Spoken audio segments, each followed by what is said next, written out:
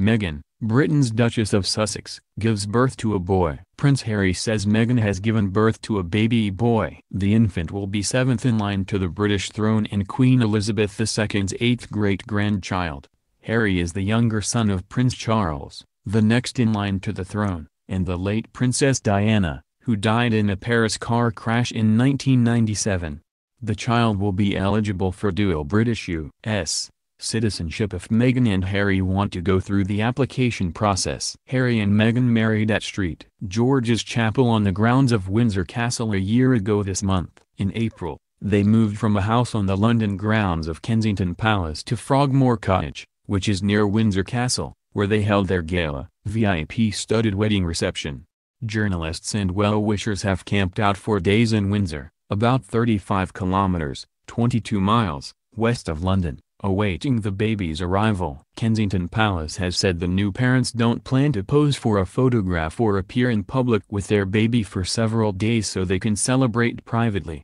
Meghan, a California native, had a starring role on the American TV series Suits. She had a previous marriage that ended in divorce and has strong feminist views. As the daughter of a black mother and a white father, she says she identifies as biracial. Harry, who has said he wanted to protect his wife from intrusive media coverage, and Meghan have said they plan to keep many of the details of the birth private. In a break from royal tradition, the couple have decided to keep details about the birth plan a secret. Buckingham Palace confirmed this afternoon that Meghan went into labor in the early hours of this morning with the Duke of Sussex by her side.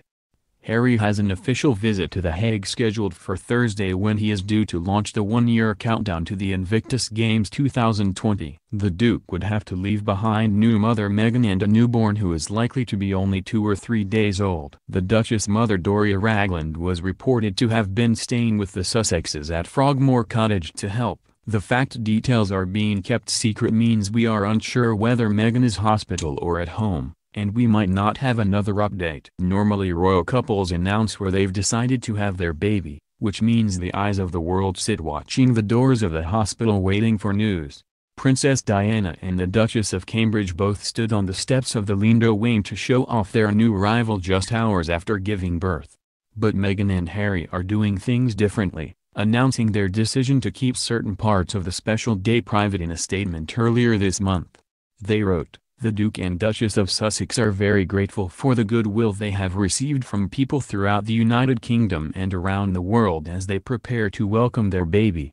Their Royal Highnesses have taken a personal decision to keep their plans around the arrival of their baby private. The Duke and Duchess look forward to sharing the exciting news with everyone once they have had an opportunity to celebrate privately as a new family. Their decision also means we won't get the traditional hospital steps photo, and it's likely that we will have to wait a few days to get the first glimpse of the royal baby."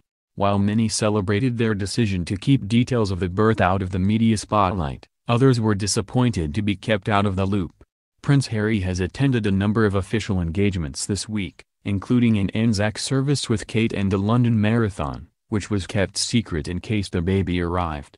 The royal baby will grow up at Frogmore Cottage in Windsor after the couple finally moved in last month. The huge house has undergone a massive renovation to turn it into the perfect family home, including a brand new nursery for baby Sussex.